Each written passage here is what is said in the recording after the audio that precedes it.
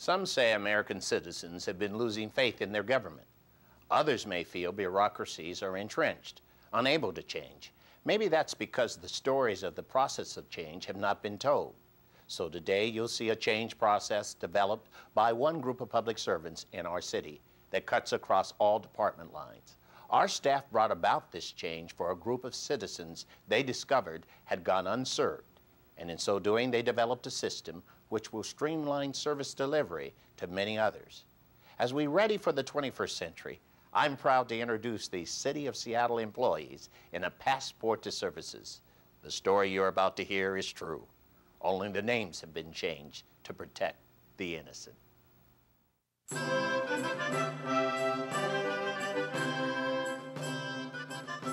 Once upon a time, in the Kingdom of Seattle, there was a very good king who gathered all his Sir Knights and Lady Knights at a round table. Well, actually, it was a long table, but it served the purpose of a round table by getting all of the good knights together. This was such a good kingdom that there were Lady Knights as well as Sir Knights. At this meeting, King Seattle stood high and said in a big, strong voice, "Let there be access."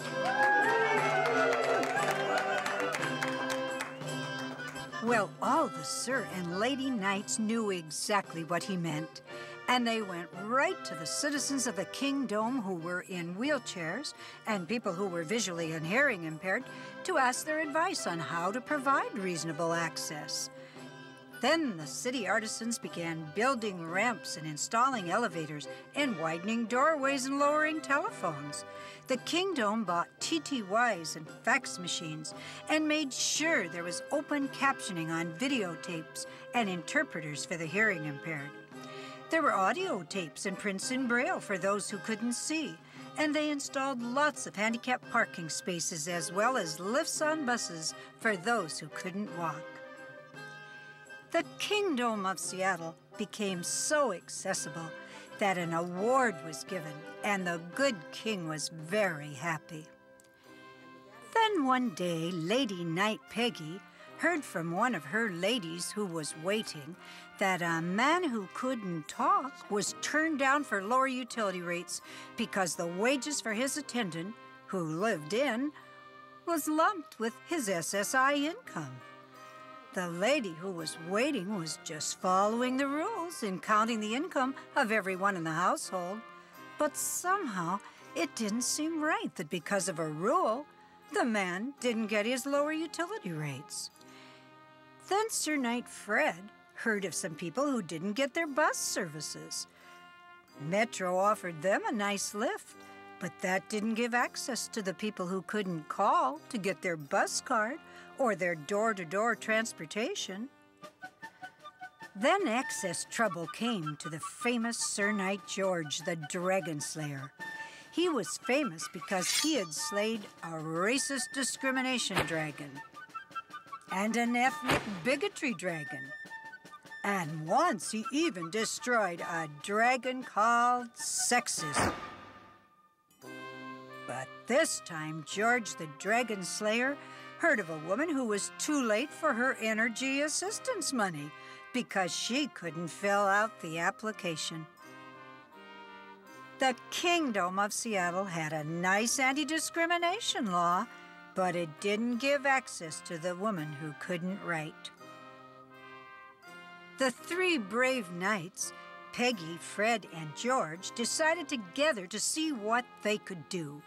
At first, they just sat all day and all night, hearing over and over, "Let there be access." Woe is me.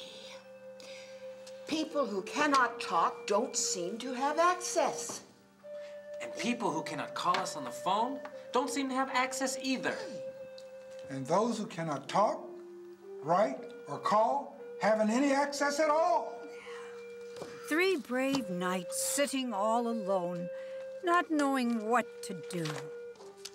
Then George, the Dragon Slayer, suddenly exclaimed, Wait a minute! He had just remembered a program in the Kingdom of Seattle that provided access to people who cannot speak for themselves. It was the Nurse Oversight Program run by Sir Richard, who was also a famous knight. Sir Richard was famous because he served 2 masters when everyone had always said it couldn't be done. He served not only the Kingdom of Seattle, but the king of the county as well. Sir Richard was famous also because he loved doing things others said couldn't be done. The 3 brave knights found Sir Richard packing to leave. Quickly they asked how it was he could provide access to all the people who couldn't talk or write or call. Sir Richard told them he didn't have time to talk as he was running off to his other King's County in Kent. But he did toss them a couple of ideas over his shoulder. I take access to the people, and I find the people through my computer. And with that, he was off with a smile and a wave. Sir Richard was always happy with his work, and that was the 3rd reason he was famous. The 3 knights didn't see any people coming off of the computer, but they did see and hear. Let there be access. Now the 3 knights were even more determined to give their good King Seattle the access he had ordered. Sir George started with writing on a royal scroll. He said if they wrote down what Sir Richard told them and thought about it, maybe, just maybe, they would understand how to give access to the people who couldn't talk or write or call. When Sir George was through, the scroll looked like this. Get people from the computer. Take access to the people. Serve people where they are. The 3 knights thought about the 3 notes. Sir Fred finished thinking first and said, I like number 2 the best. Take access to the people. While Peggy's favorite was, I like number 3, serving people where they are. Still, Sir George wondered how Sir Richard got the people from the computer. But they all agreed that the people were the most important part of giving access. Suddenly, Lady Peggy cried out, Wait a minute! Lady Peggy remembered another program where all the big and little people, young or old, have access, whether or not they can talk or write or call. It was the Park Department's Special Services. The 3 brave knights found Special Services Director Gamey Dame Donna out in the field. There were lots of others there also, and they seemed to be communicating with everyone. How do you give access to everyone?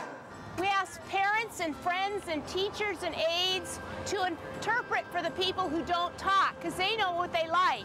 And we give access any way we can. We lasso them, hook them, trip them, and trap them, but we get them.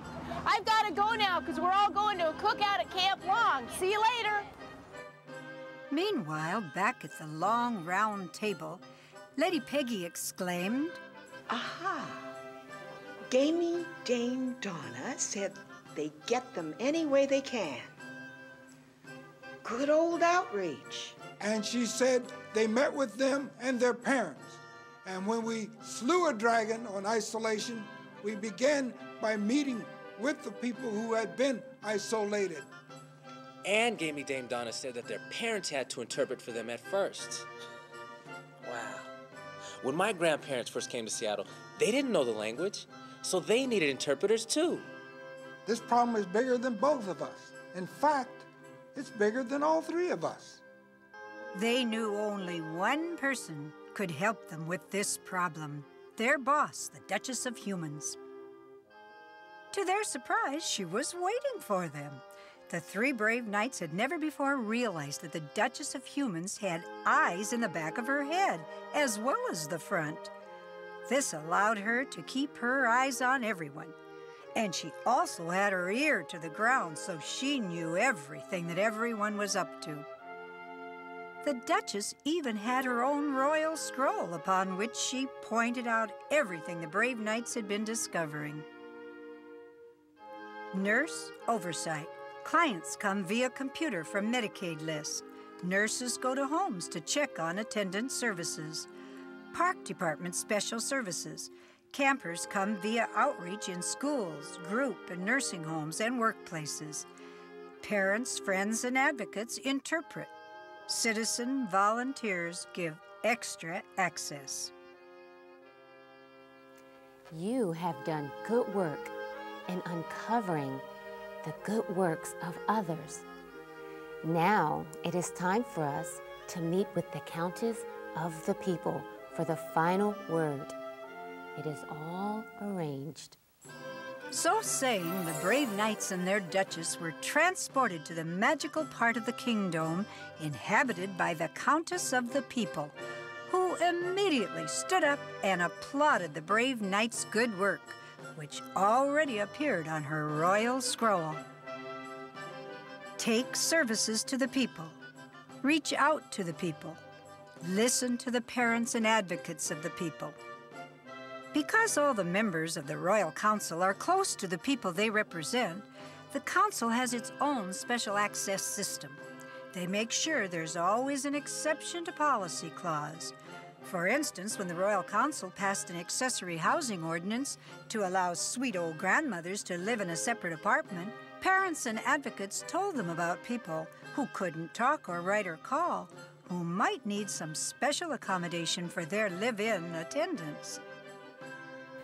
The exceptions to the policy clause, when used wisely, can give access to people who cannot talk, write, or call. And because all of the members of the Royal Council are somewhat magical, the exception to policy suddenly appeared on the chalkboard list. Use exceptions to policies for the people.